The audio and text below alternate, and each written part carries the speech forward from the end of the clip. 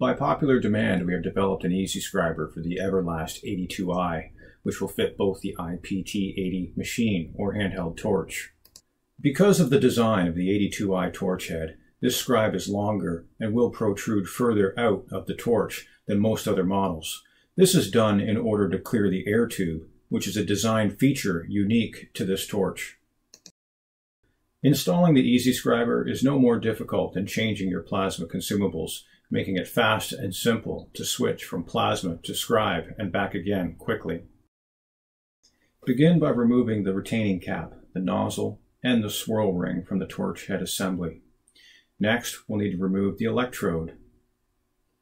Although the 82i electrode is a screw-on design, the EasyScriber does not screw on.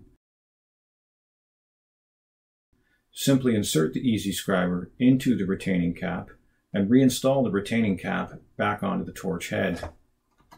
The retaining cap will not screw on as far as it does with the plasma cutting consumables in place, and this is done by design to prevent the parts in place circuit from closing. And that's all there is to it for installing the EasyScriber in the Everlast 82i.